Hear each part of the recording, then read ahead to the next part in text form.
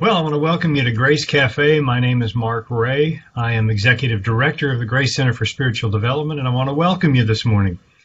We've got two guests this morning. It's a first for us here at Grace Cafe, so we're hoping that the split screen is going to bring them fully to life for you this morning.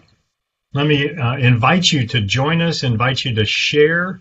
This is a Facebook Live post. Let me invite you to share your Facebook page with other people and get them to join in, because we're going to be talking about specifically how chaplaincy works within the church organization.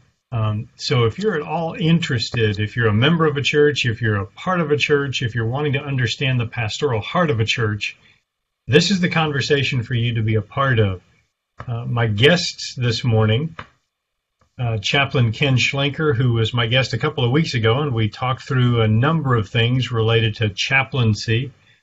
Ken, welcome this morning. Glad to have you back again. Thank you, Mark. Also, Steve Neuwoehner, my good friend from Dallas. Steve is director of Grace Center for Spiritual Development, there with his Grace Cafe mug. Got to grab your Grace Cafe mug while you can. And Steve is responsible for the expansion of Grace Center for Spiritual Development in and around Texas and beyond, as well as the movement of the Chaplaincy Program through the church ministry. So I want to welcome you both this morning. It's good to see your smiling faces. We got a lot to cover in a short period of time. So let me invite everybody once again, go grab your favorite cup of coffee and your favorite mug, your cup of tea, and come sit and join us. This is Facebook Live, so you can also send your questions in through Facebook, and we can pick those up if you've got questions for either one of these two gentlemen. So let me launch in. Ken, let me make sure we've got you. Can we hear you? Say good morning. Yep. Good morning. Oh, we got him. Steve, good morning to you too. Good morning. There is something brand new that has been introduced. And Steve, let me address this to you first. And then, Ken, I'm going to circle back around and kind of get some of the background for this. But, Steve, you've developed something specifically for the translation of the chaplaincy into a church ministry. They're called care teams. Give us kind of an overview, 30,000-foot level. Don't dive down deep with this yet, but 30,000-foot level on what are care teams? What's the heart behind a care team? Oh, well, the heart behind the care team, of course, is the Good Samaritan in our call and our commission by the Lord Jesus Christ, not only to love Him with all of our heart, mind, soul, and strength, but to love one another, and to reach out to one another. And so, having walked with the Lord for 40-some-odd years, it's been my heart to go out and to meet people. And so, the care team ministry within churches is truly our calling. When we look around, sometimes in church, we see a lot of people sitting in the church, but we've been commissioned to go out and to love others. And so the care team ministry is all about meeting the needs, people who are in crisis, and also people who are experiencing other wonderful things, such as weddings and such.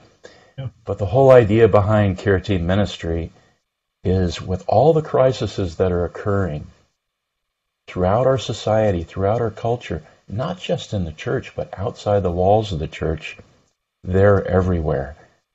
And oftentimes, the church thinks it's the pastor's responsibility, the senior pastors, but they're really busy.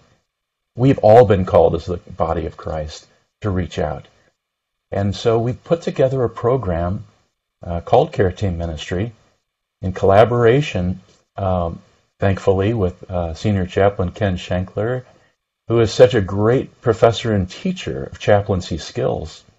And personally, as a person who has been involved in church leadership for many years, I realized that chaplaincy skills are something that are so helpful in training up people, equipping people within the church to go out and to bless one another.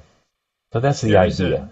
There's a tagline to care teams that I love, and the tagline basically is bringing a pastoral heart back to the church. Yes. And it's the idea of of the call for us to love one another is really a call to bring pastoral care into the church and beyond the four walls of the church. And care teams then trains people to be able to do that, correct? That's correct. And it's been a beautiful thing to see. Good. Steve, you mentioned one thing called crisis. I'm going to move over to Ken here for just a minute because I want you to broaden our definition of the word crisis. Because when I think of crisis, I think of tragedy. But crisis, and most of us aren't equipped to jump into the midst of a tragic circumstance, but the word crisis could, especially in a church ministry, could really be expanded. Walk me through just some of the expansion of the idea of what a crisis might entail. Basically, when somebody is placed into a situation that's overwhelming, any of those situations has the potential to put the person into a position that they're not able to function or cope. And with that definition, it could be anything. Yep. Technically, it's called a critical incident. By definition, it's when a normal person is in an abnormal situation that they're overwhelmed to the point of dysfunction. The way I'd like to explain it is they drop down into their pit of chaos. Okay. And they don't like where they're at. And they want to figure out how to get out of it, but it's so abnormal that they've been overwhelmed that their perception is they can't cope or deal with it. So the chaplain can come alongside that's skilled and be able to assess and empower the person so that they can climb out of their pit. So it's truly what Steve was talking about. Let me take this to another level. So a crisis of faith for somebody is a crisis. A crisis. Yeah, but that would also be a normal response. Sure. You know, or a cry of distress, actually, like a baby dies. You know, why would God allow this to happen? That's a normal response. Where a crisis of faith, of somebody maybe leaving the faith, or even sometimes a crisis can lead people to God. Yeah, it can go in either direction. You could also have a crisis of relationship. I'm dying here. I'm all alone. I need to find a place where there would be people who would welcome me. Yes.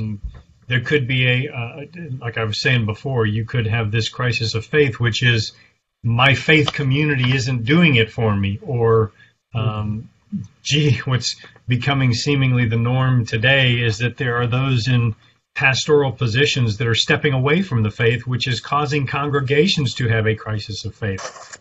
These are places where someone with some training can step in and actually come alongside somebody. Correct? Am I still on solid ground here?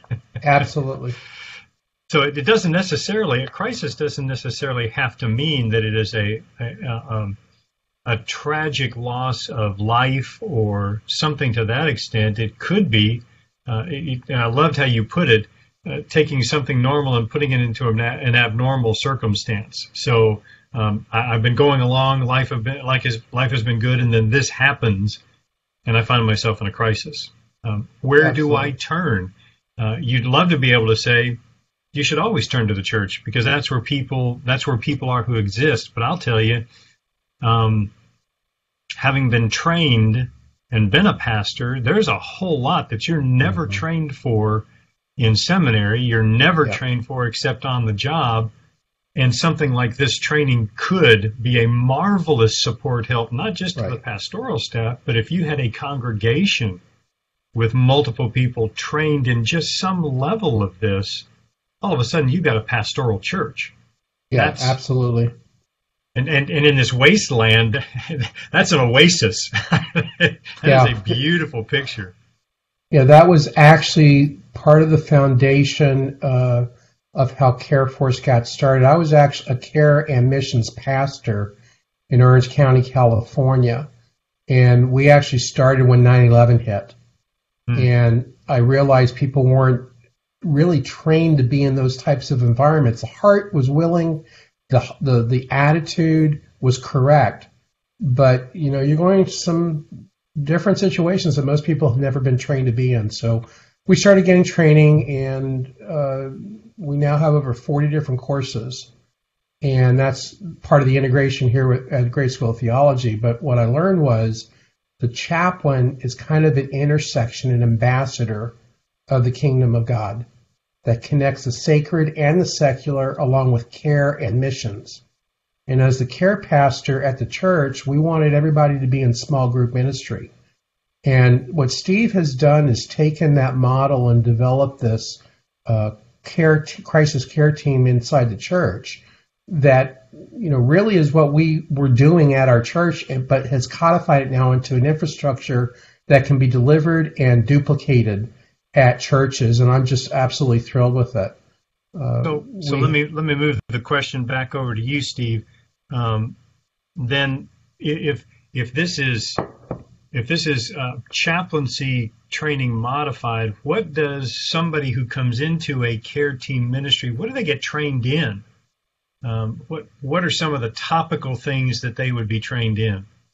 Oh, that's a good question, Mark, because there are some really key principles that we must address because of all these various crises, and as you know, people oftentimes are reluctant to address them unless they know something. And so what we're creating and have created are several modules that will address things. And so what I believe is a good approach is to be able to first come into the church and meet with the leadership of the church and to begin to cast a vision and to be able to present to them what are the ideas behind care team ministry.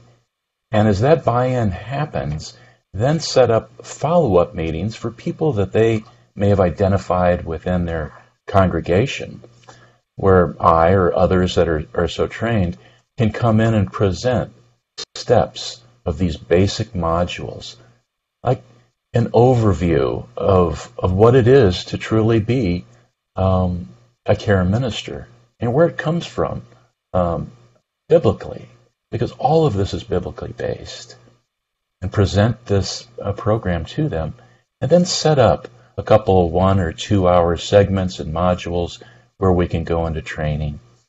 But we do have a program put together for the church, Ken, that you mentioned, called Developing a Pastoral Heart within your church to bless your neighbor.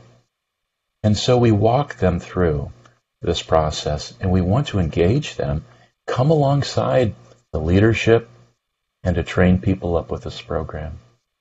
So would you have topics like counseling somebody through grief, or hospital visits, or family relationships, or forgiveness? What would those be some of the topical things? How to love one another? Would those be some of the topical things that are actually covered in the training? Absolutely. Spot on. Because we will be teaching people in these key areas of stress, such as how to deal with someone when a serious event has happened in their life. It could be someone who's gotten very, very sick in their family, or looking at a serious illness. How do we deal with that properly? How do we deal with someone who is in a crisis in their marriage, who is struggling in their marriage, or someone, a spouse, was caught in something like pornography, which is so prevalent today? How do we come alongside that person and help them in that crisis? So if I'm a small group leader, can you tailor some of this training specifically for instances that I would find myself in as a small group leader? Absolutely.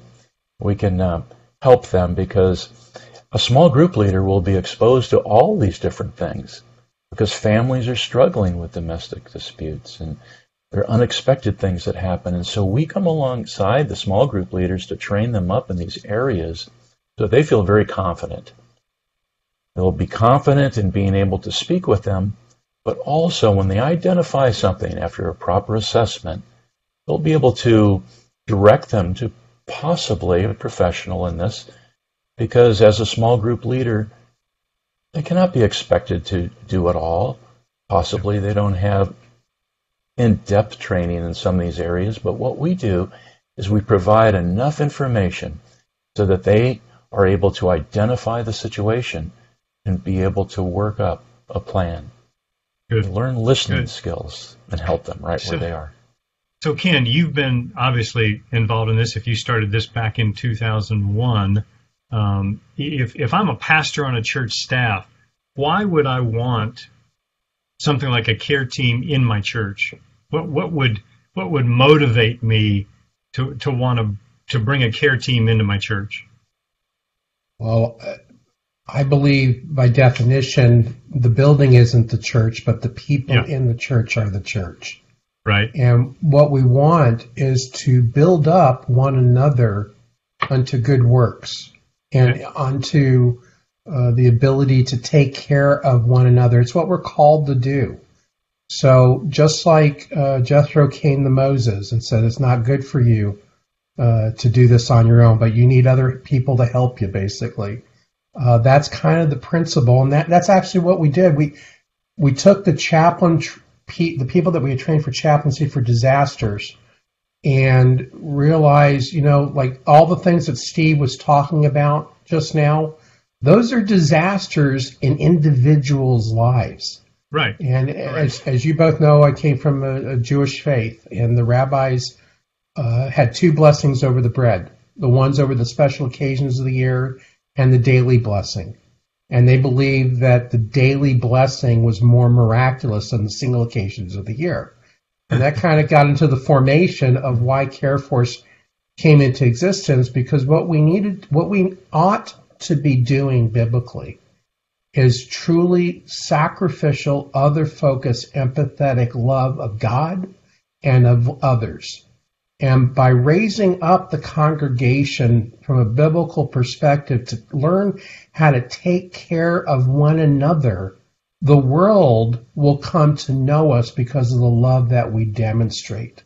And that exact same love is what should be happening in the world. So as a pastor, I'd want to have everybody in the church trained from a biblical perspective, because our ministry is 24/7, 365. It's where we are. I have a class of 50 students, and I'll ask them how many are in full-time ministry, and the two pastors' hands go up. I says, okay, put them down. And then I ask, how many of you are believers? All the hands go up. And I ask, how many of you in full-time ministry? And then everybody finally gets it. So we need to come alongside one another and love one another enough to be able to build one another up so that we become more of what God intended and designed each of us to be. So then for a pastoral staff, this is training for boots on the ground. Absolutely.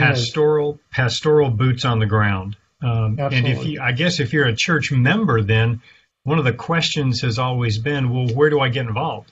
How do I serve?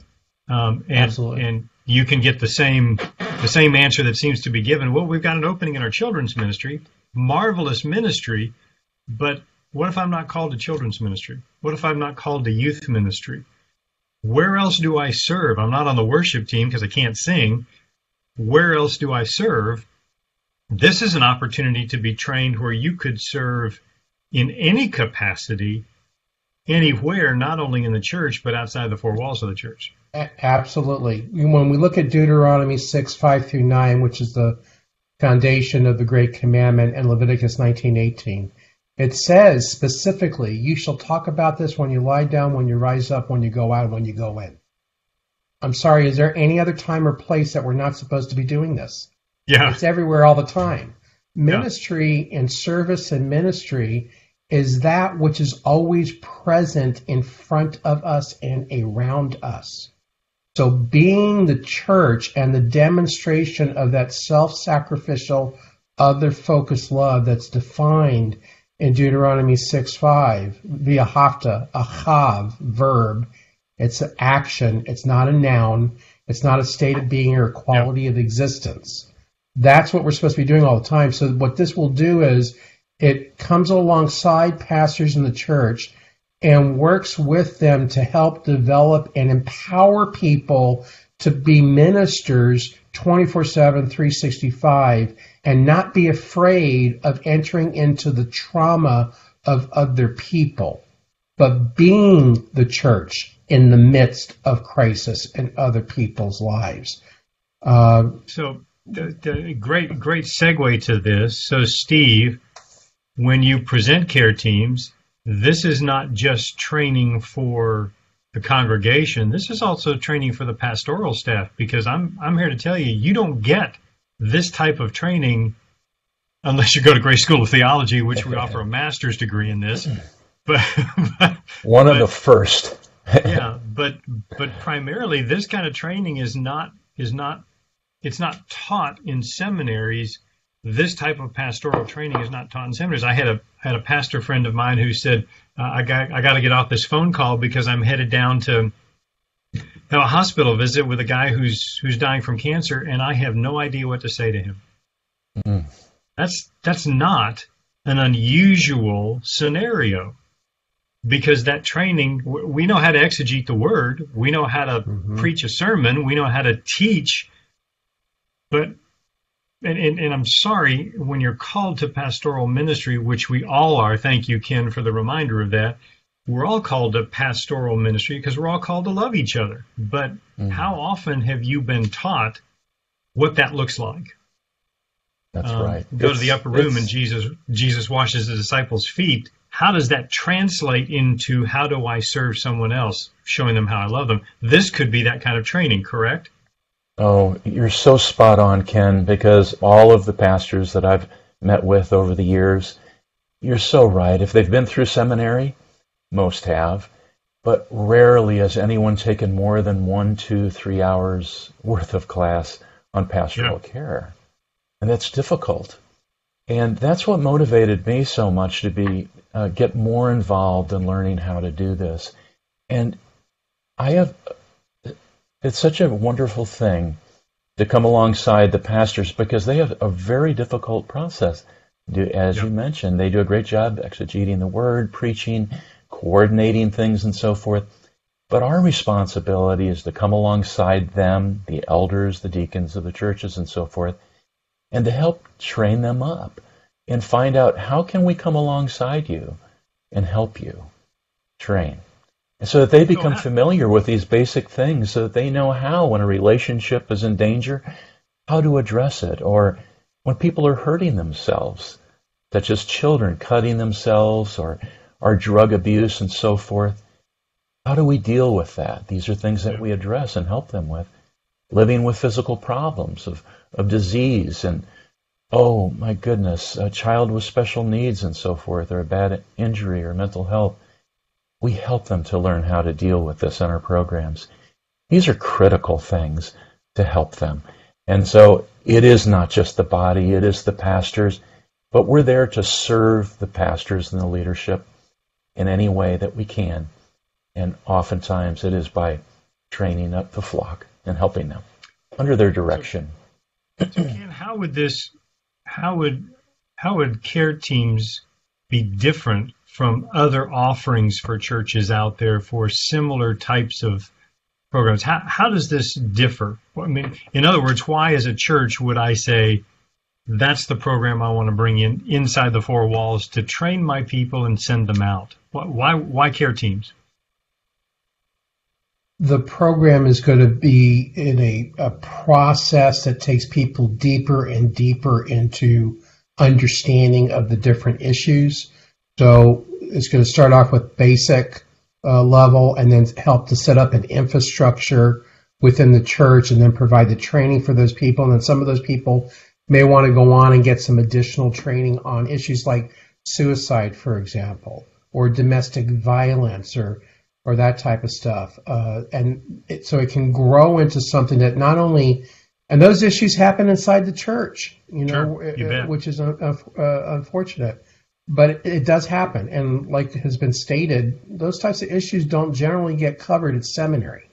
But they're facts of life that we're thrust into as pastors to have to deal with.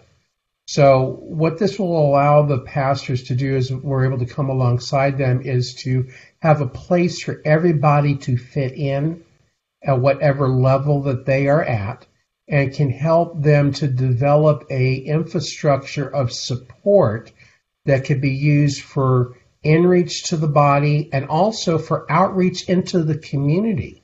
Because the skill sets that we can take people into are sought after by secular organizations, and it opens up the door for opportunities within the community for the church to be seen in a way that they haven't been seen. The world looks at the church and says it isn't relevant. And I guarantee you, I've been doing this for a lot of years, I get calls from organizations all over the world, and federal government, local and state and county. It's amazing what can happen from people that are properly trained with basically this philosophy of ministry that's here, of purpose, presence, and peace to provide sacred care. It's our core value. That we have a 40-hour class that this could build into called Practical Chaplaincy that can develop and be able to use in the community and also for the issues that happen inside the church. Well, so let me land the plane on this one.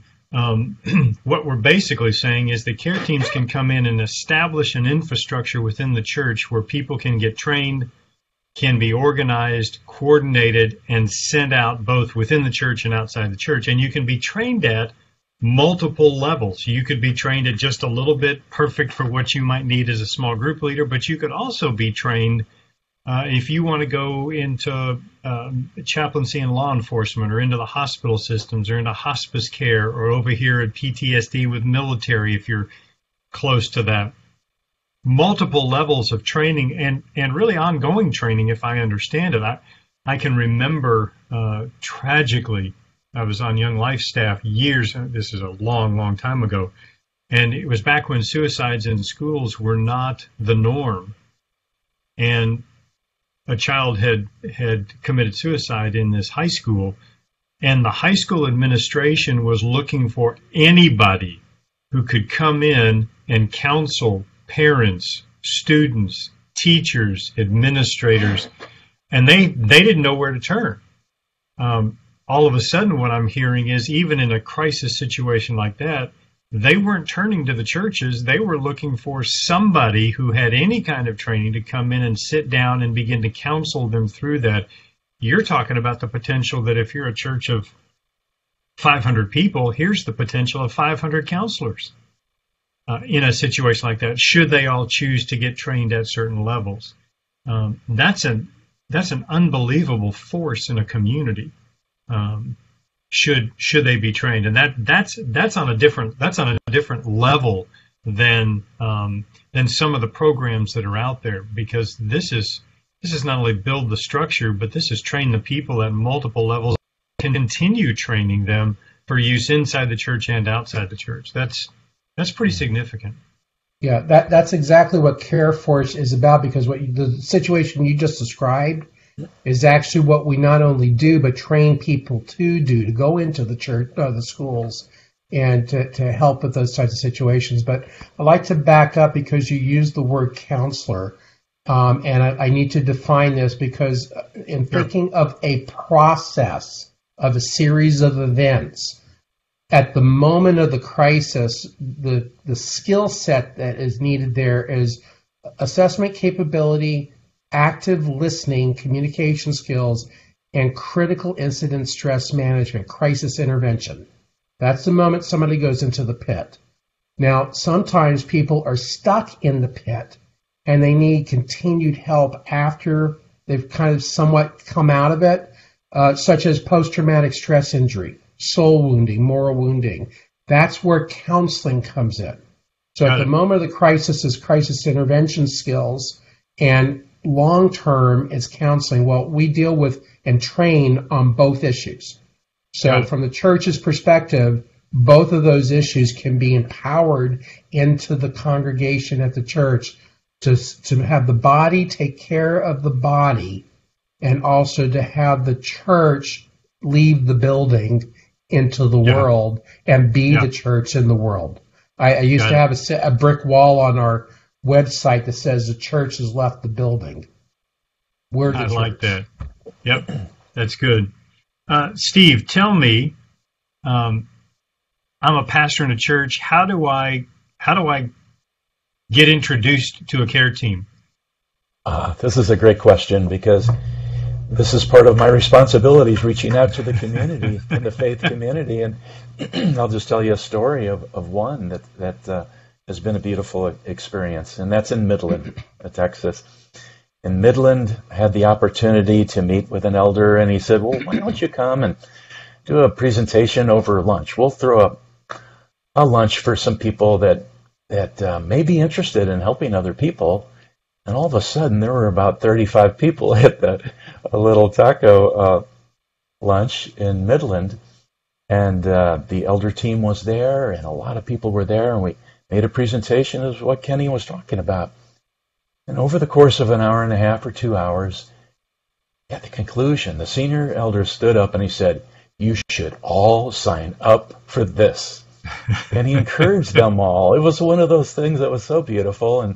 And sure enough, coming up in mid-September, we're going to be taking a number of people there in the community, not only just that local church, but others as well, to be able to be trained up in something called practical chaplaincy. But to way to move this forward, because this is what we're wanting to do, not just in Texas, but in the throughout the entire nation, is to be able to set up meetings like that, and to be able to present the idea of care team ministers, and to come alongside the leadership and train them. And so I'd say for follow-up, please feel free to reach out to the website at GSOT and the center, and at the Chaplaincy Institute. And there's more information on that. And so we can certainly provide that detail for you. And I would be more than happy to respond back and to anyone that would call and help them through this process. So you can go visit www.gsot, which is Grace School of Theology, gsot.edu/center. You can look up institutes, go to the Chaplain Institute, get more information there. I know that they can contact you, Ken, through the website directly. Steve, your information is on the website as well to be able to do that. You can also, through this Facebook Live, if you want to send questions or contact information through here, we'll be glad to get you guys connected. I'd hope to get into a whole other topic, but this has been so fascinating to see this kind of program that's available for the faith community. Can this also be done for parachurch organizations too? Not just churches. This could also be offered to parachurch organizations. Okay. Absolutely. Yeah. I'm doing that right now with one, in fact, in the Dallas-Fort Worth area that's expanding. And I met with about 40 men. It's a men's ministry. And have been given permission to be able to share this concept with others. Well, I've begun Friday mornings at 6:30, gathering together with a group of men and taking them through this process. And guess what? A group of the guys have said, well, let's go into the juvenile probation office and let's help the kids there. So we're beginning to start that up as well. Others are going into prison ministry. It just continues to expand as you begin to talk about this and equipping people. All of a sudden, then, breaking bread in Denton County, for instance, serving the homeless people there and in Lewisville, Texas. People are becoming trained up through this process and equipping them to reach out, to love, and to bless our neighbors. So that's wonderful. It's a wonderful thing. Let me ask one final question, because I know there's a lot going on. You've talked about Midland. I know there are other things going on in the Dallas-Fort Worth area, and San Antonio, and Houston, and now I understand in California and Maryland.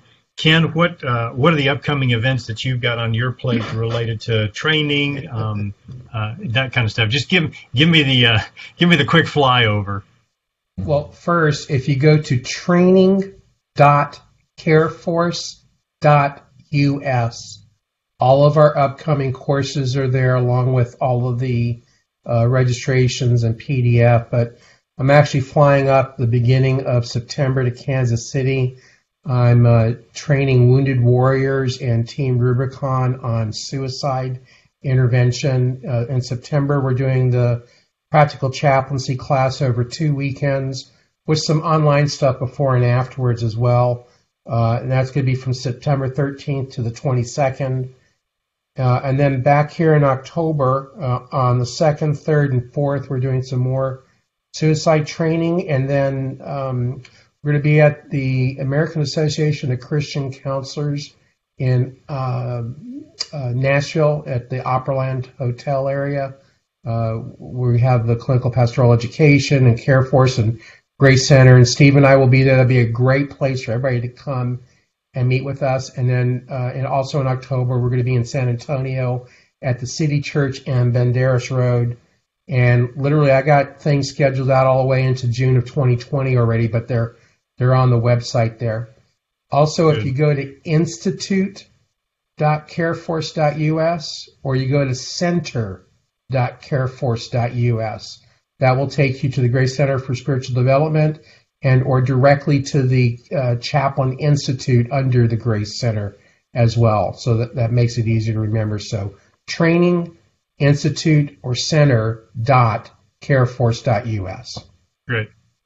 Guys, I want to thank you both for being a part of Grace Cafe this morning. You've opened our eyes to a marvelous new ministry into the church and parachurch organizations, the training that's available. This is... I continue to be astounded at the fact that church members never really get trained in anything. They come, they listen to a sermon, they do a little worship, they fellowship a little bit, they serve in some ministries, but no one ever really takes the time to really sit down and train them in life skills, if you will, because every one of us is going to experience. I mean, Christ was very, very, very honest when he said, "You will experience trouble in this world." This is an opportunity for anybody in the church to be trained in skills to handle those troubles and to come alongside their neighbors, friends, relatives, co-workers when they have those issues and actually be the face of Christ in the midst of that time. Thank you, Ken. Thank you, Steve. Appreciate your time this morning. I know we'll have you back on to see how things are going. Thank you all for visiting us here at Grace Cafe. If you have questions, you can send them to gsot.edu/center, and we'd be happy to follow up with you on how to get you connected into Steve and to Ken to bring care teams into your parachurch and church organizations. Guys, thanks again. Thank you all for being here with Grace Cafe. We look forward to next week. We'll get an opportunity to hear from Gary Kiker, a good friend of ours, and talk to him about more in the counseling area. So thanks for being with us this morning. Guys, appreciate it. Talk to you soon. Thank you. Bye. Bye all.